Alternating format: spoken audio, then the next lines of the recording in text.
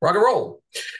So welcome, Taylor. Welcome back. Week Thank two. you. Thank Appreciate you. you coming back. We're going to talk about hard money, cheaper hard money. How we, what that means for those that might not understand what that means. Um, Scenarios, what information or details we would need to explore scenarios, etc. And I'm hoping that this one will be very interactive. And so we are encouraging your questions. If you have a question, you can use the chat box or the Q&A window. Either one is totally fine. We'll do our best to monitor both of those. And then I've also created a Google Doc that I'm going to drop in the webinar chat with just an example of the type of questions that we typically are going to need to be able to answer on a hard money deal, fix and flip funding, and also a link if you have a deal or you have a client with a deal. But I'm going to backtrack a little bit. So last week we talked about DSCR financing, debt service coverage ratio. This is for investment rental income based properties where we use the income of the property to qualify for the financing with the borrower's credit score, and we need assets as well. This week, we're going to talk about hard money, uh, which is kind of an industry term, but really fix and flip financing options.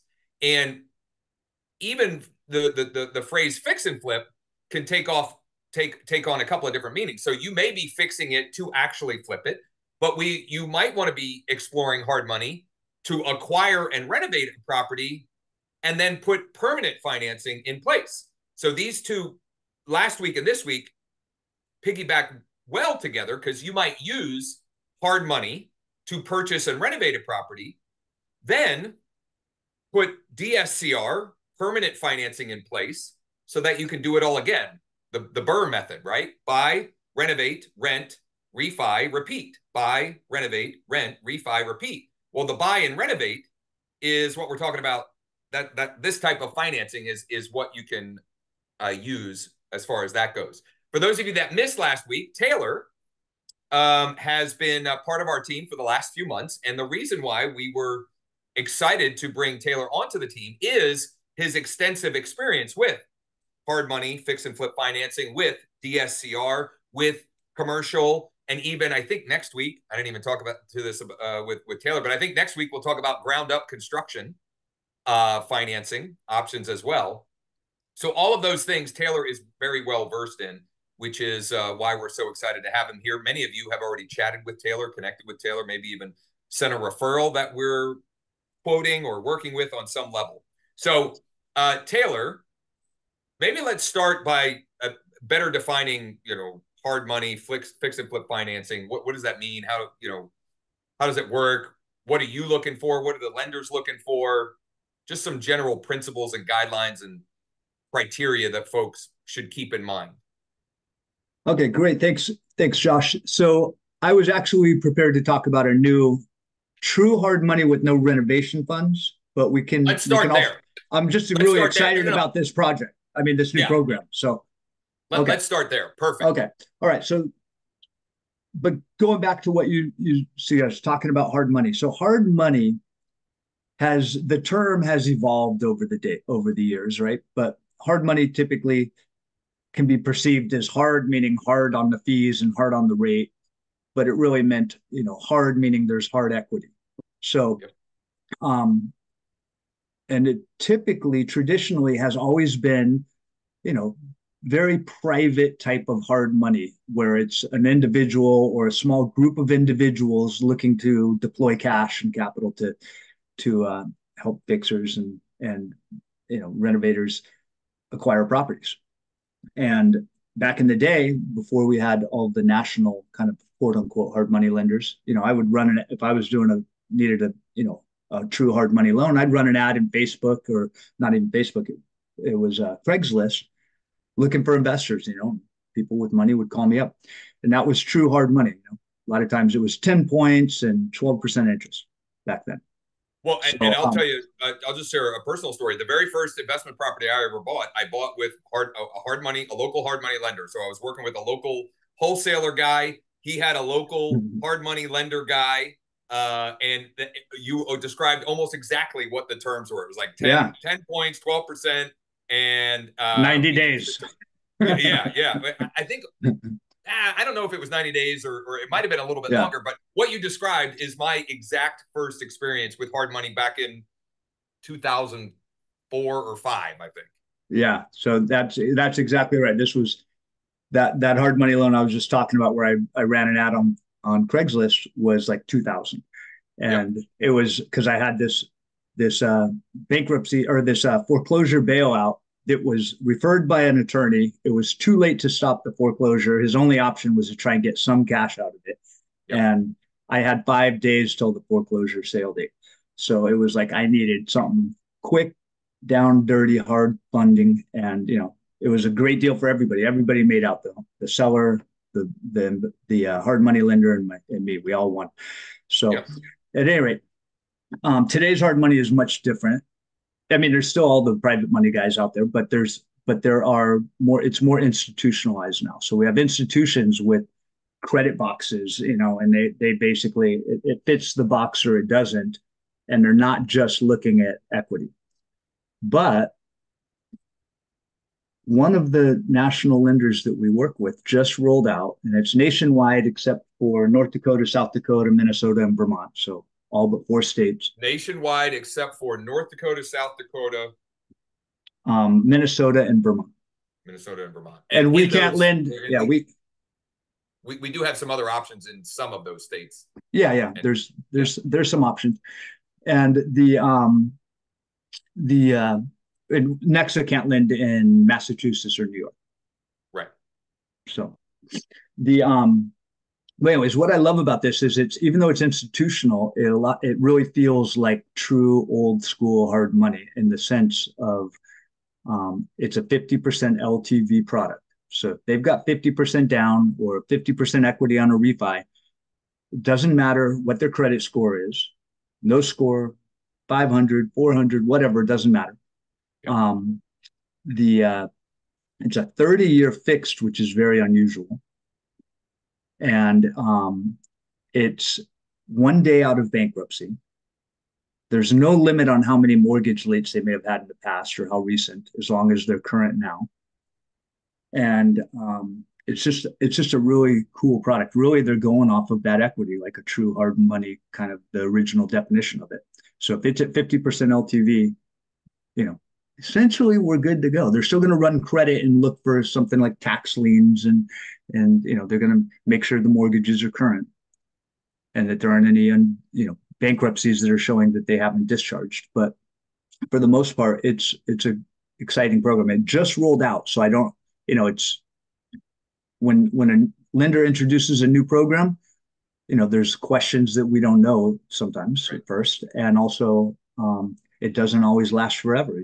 They basically roll it out, and if it doesn't work out, if it's not profitable for them, they can take it away. So make hay while the sun is shining is kind of what I was taught early in the business.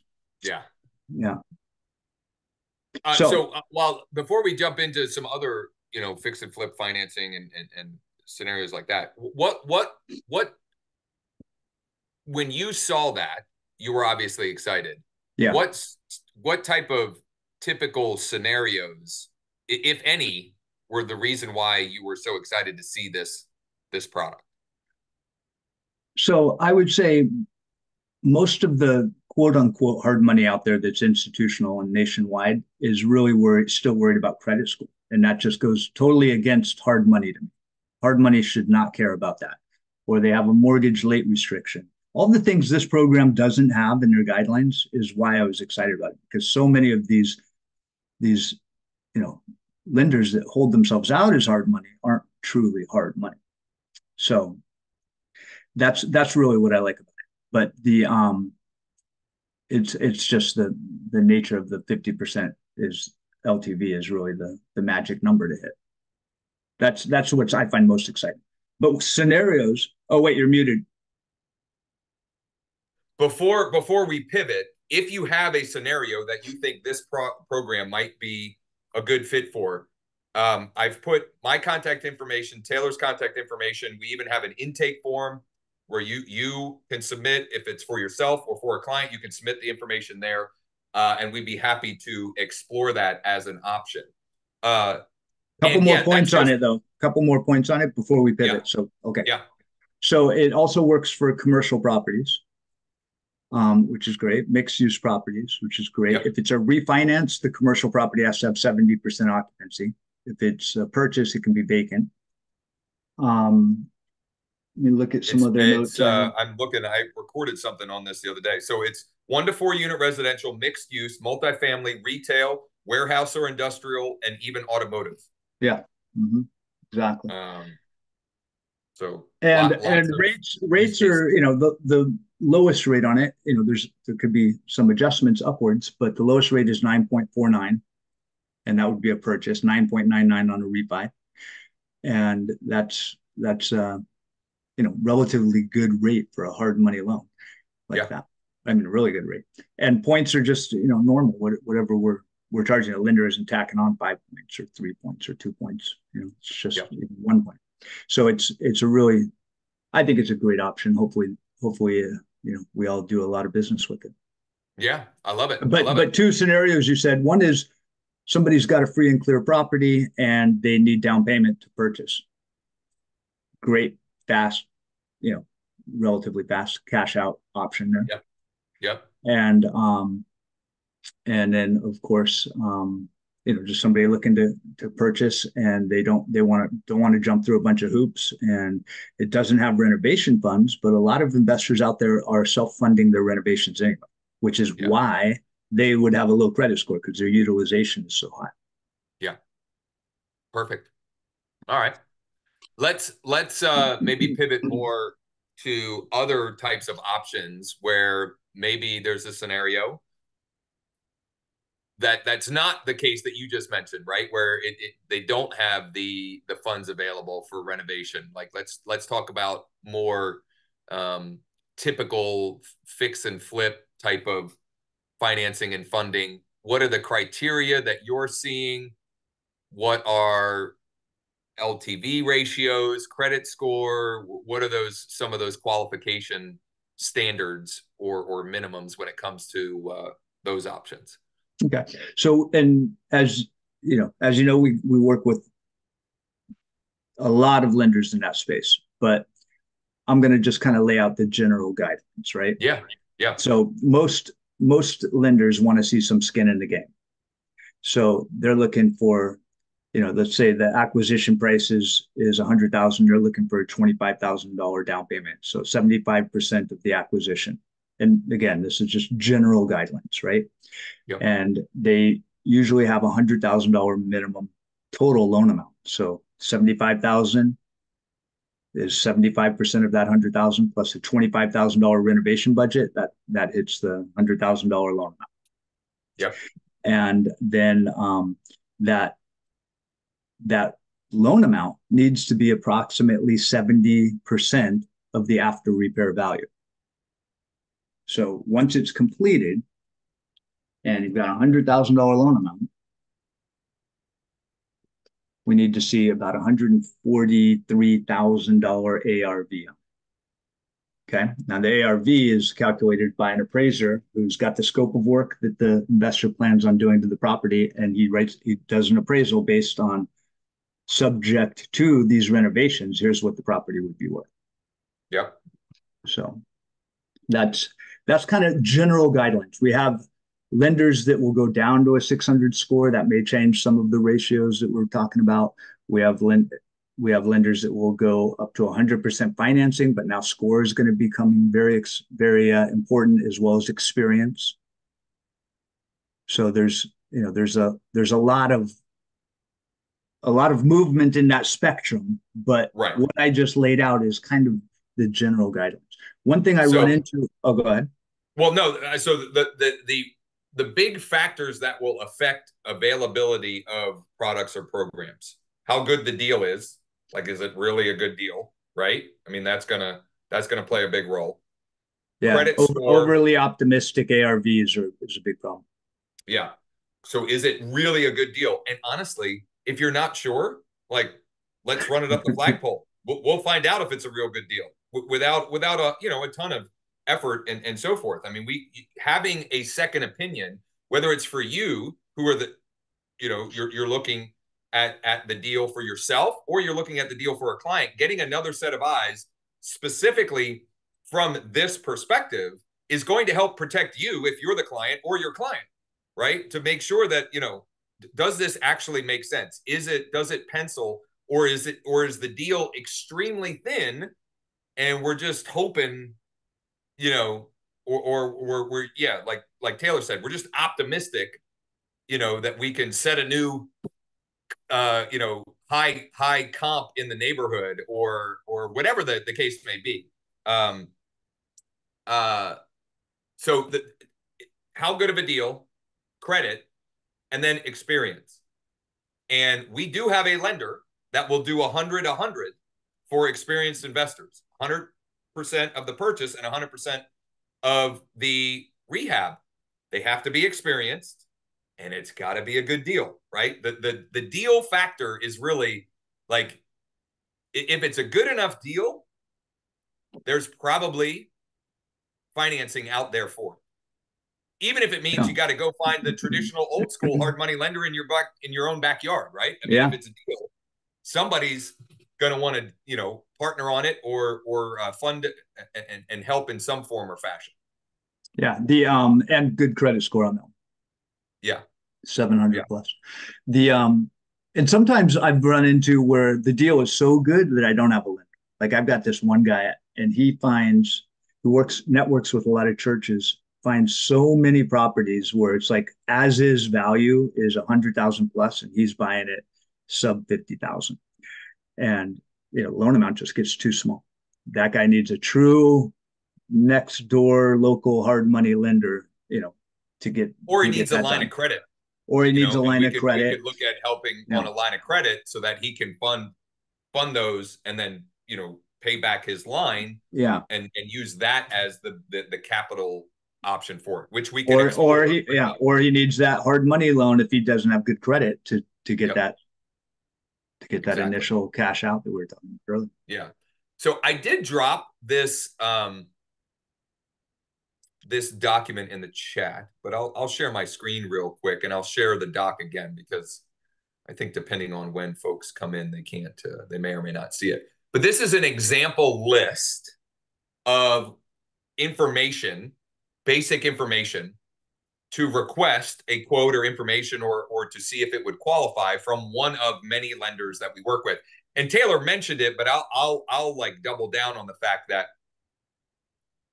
one of the benefits of working with us at NEXA is all the many lender relationships we have. Over 200 wholesale lenders, thousands of private hard money commercial options, etc. Do we shop all hundreds or thousands? No, but that's one of the values that Taylor brings, is his experience in the industry, and specifically in this niche, gives him a head start on where we might go first, given the deal and the scenario, or which three lenders we might take this to shop and find the best quote, the best rate, the best deal for the client.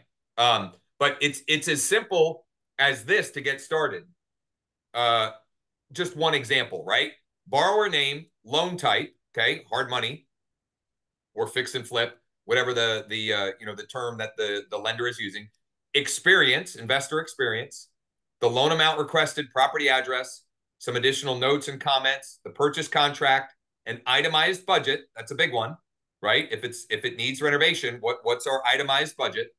Current photos, and then if funding in an LLC, those documents.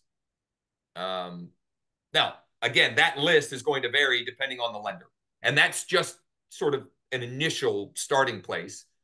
And when you go to joshvips.com/hard money, that's just an intake form that mimics a lot of these questions and gets Taylor enough initial information and detail so he can get to work on shopping and quoting, whether it's for you or your client.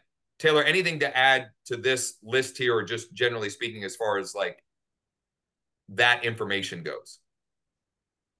No, that's comprehensive. And just know that I typically call, when a form is submitted, I almost always call and just confirm the information. If I see a problem, I don't just blow it off. I dig deeper and see if there's any alternative ways we could structure a deal. Yep. So finding, that's the other benefit with Taylor, like knowing the right questions to ask to uncover, is there a better way that we could structure this? Is there something we're not considering that maybe is relevant, that either can open the door to better options, or help avoid some frustration and wasting of everybody's time, right? So like knowing the right questions to ask, the things to clarify, and how to present it, the deal to the lenders are critical, values, or critical things, and value adds that Taylor bring, and is why we have him on these sessions, and we've brought him onto our team. So Isabel had asked if we have a flyer on the 50% hard money. I don't have a flyer yet. We'll No, work on that. it's so new that we don't really have anything on it yet, other than what I did make a short. We can put one together. Yeah, I did make a short video, but it really is as simple as this: no minimum credit score, max 50% LTV, and then the different property types are detailed there. There's not much else. Loan amount, Yeah, 75,000 to 2 million, or 100,000 to 5 million if it's commercial. Yeah. So it's pretty simple and straightforward, but we can work on getting some marketing collateral for those that might be interested. Anything else, Taylor, that people should be aware of or be thinking through, or that maybe we didn't cover? And again, we would love your questions. If you have a scenario, if something wasn't clear, if you've got a deal that you're working on right now, go ahead and you can pop that in the chat. And even after the fact, if you're watching this on our on-demand replay that we always set these up on. Yeah, I would just say that, if somebody's here for the first time, they may get the impression that we do just the product we're talking about, but we do a lot of different products. I handle the investment products, for investors, and we've got a whole team that's handling a lot of the owner-occupied stuff. Everything we're talking about in this side is, for investment properties. But yeah, so last week we talked about DSCR with Taylor. Next week we're going to talk about ground-up construction financing. I referred Taylor an agent this morning who's got a couple of local builder developers that Taylor is going to be connecting with and exploring options. Yesterday, I referred an agent who's got a client looking for financing for a commercial property, and we get DSCR requests on the regular, and fix and flip as well, whether it's to refinance, whether it's for purchase. Any of those scenarios, we can and are willing to help, to explore options, and even unique, unusual scenarios. We're up for exploring any and all of that. We can't guarantee that we've got a solution for every scenario, but if we don't, it's probably not out there. It probably doesn't exist. If we can't find something, it's likely because it's just not out there. An interesting one that we just had last week was a lady purchasing a single-family residence, and the seller had put up 5 non-conforming, non-permitted tiny homes. Yeah, we had an option for it. Didn't work out because the lender disregards the value of those homes, so they were asking too much for that lender. But right. Yeah, there's a lot of options out there for even the unique property types. Well, if you have a question or a scenario and you'd like to explore it directly with either of us, we have Taylor's information, my information in the chat. If you're watching this on replay on our YouTube channel, Wake Up Real Estate, or at wakeup.realestate, you'll find that information in the description. You can also submit a deal at joshvips.com/hard money, or if you have a DSCR scenario, you can go to joshvips.com/DSCR. Isabel, we did have a question come in. Yep. On the new nationwide program, that's a 30-year fixed. On the Yeah. new nationwide program, how long does the investor have to repay it back? Yeah, that's one of the unique things about that product is it's actually a 30-year fix. So it's not a short term. A lot of time hard money or fix and flip financing is a 90-day or a 12-month. And they've got to then refi into a permanent scenario or a permanent solution, which we have those. But this one is essentially a permanent solution right up front. And the flip side to that is there's a prepayment penalty. Right. Okay. So, and that varies by state. It varies by state, yeah, and the lender it can be bought down to 1 year, Okay. unless it's a state that doesn't allow it. So there is a prepayment penalty. Good to know. The minimum on that is 1 year, Taylor, if they buy it down. Mm-hmm. Okay. And what is it standard? 3, 5? 5. 5. Okay. Good to know. Good to know that as well. Isabel, great question and questions. And it's Taylor, a declining prepay too.